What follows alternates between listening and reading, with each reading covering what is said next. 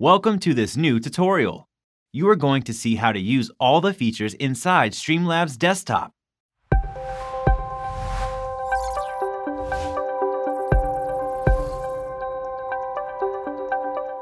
Streamlabs Desktop is an open broadcaster software, OBS, used to record or stream online your audio and video sources with proper encoding.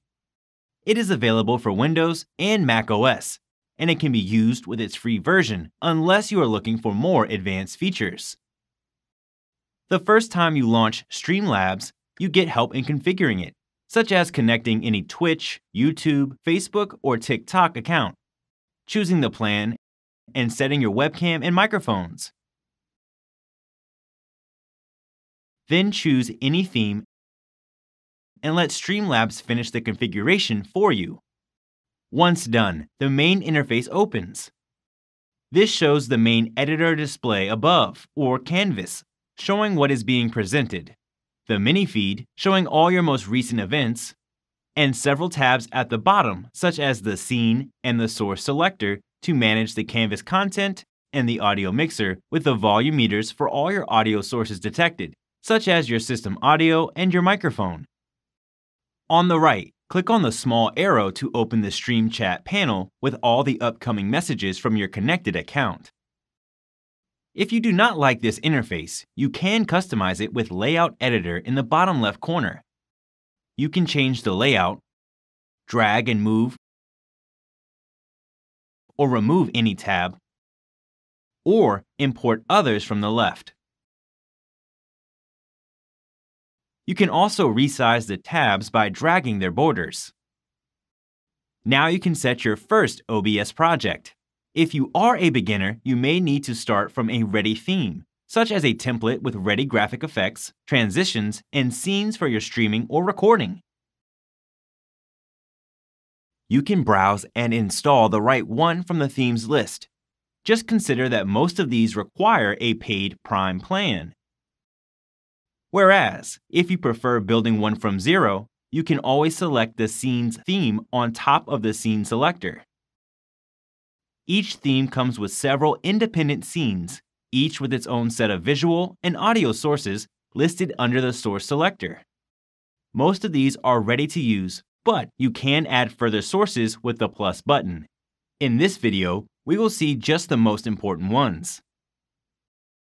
With Media Source, you can import any video file, set the source name and then all its options, using Browse to upload it, enabling loop if necessary and adjusting its speed.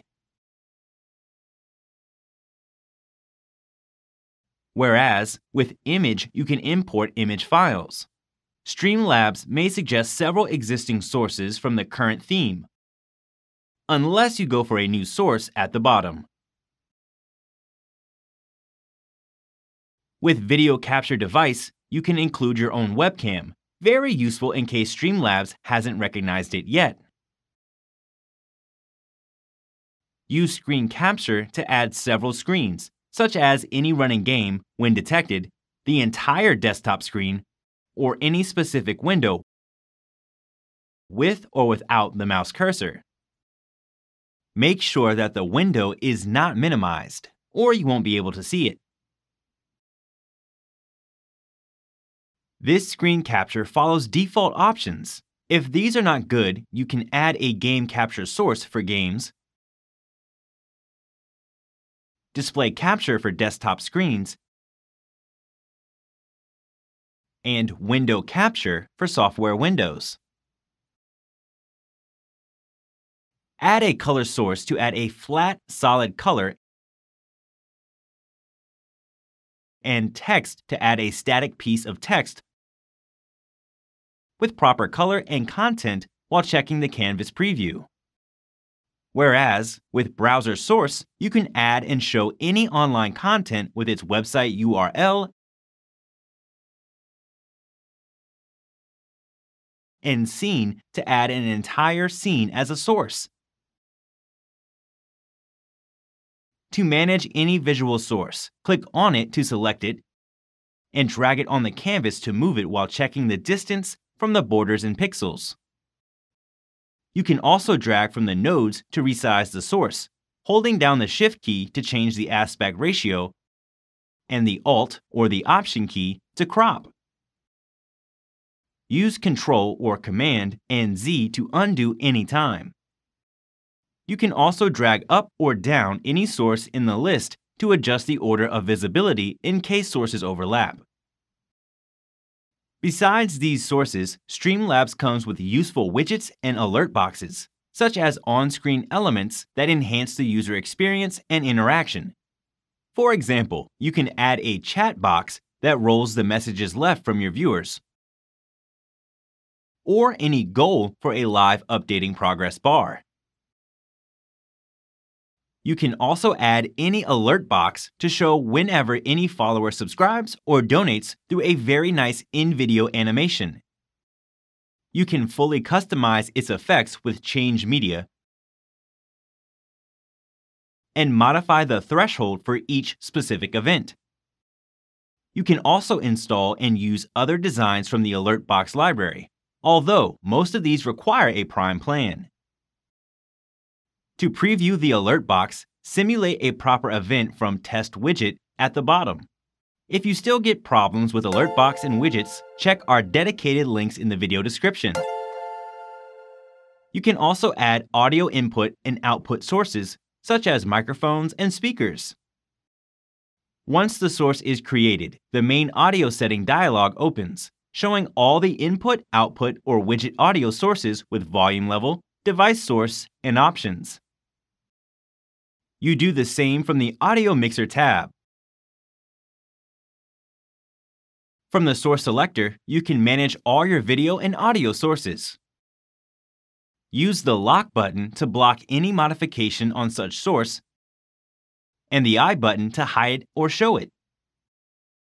Above, click on the minus button to delete the selected source, and on the gear button to edit the properties for the video and the audio source.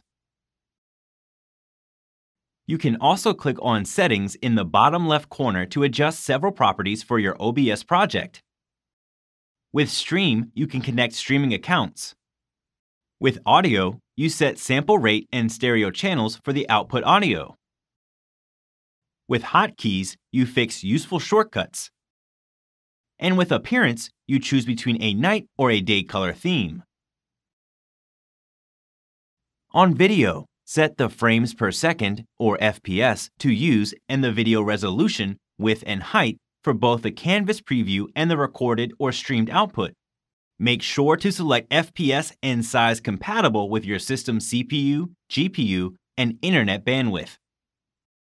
On Output, set the constant bitrate 6000 for Twitch, the encoder, and the audio bitrate while streaming, and the path, quality, and file format in case you make recordings. If you are ready, click on Go Live to start streaming your Canvas content with the selected scene and any modification made live. This works even if you put Streamlabs on in the background. You can also open Studio Mode to modify your Canvas content under Edit and make it live only after a cool theme transition. To stop streaming, click on End Stream. Whereas, to start recording your Canvas, click on Rec, with or without any streaming in progress. Also, in this case, you can enable the Studio Mode to show your modifications when they are correct. Click again on Rec to stop recording, with the video file saved in the chosen directory path. In case you record and stream, you can click on Selective Recording button to make any source available only when recording, streaming, or both. Thank you very much for watching this tutorial. Make sure to visit our YouTube channel for more amazing and free tutorials.